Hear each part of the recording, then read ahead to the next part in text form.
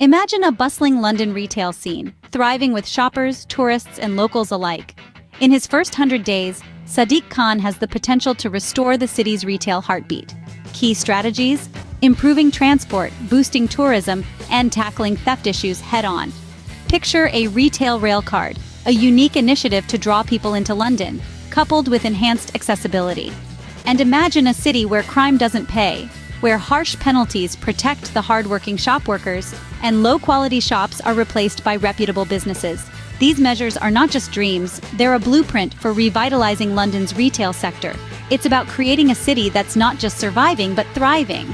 So, next time you're in London, look around and see the change.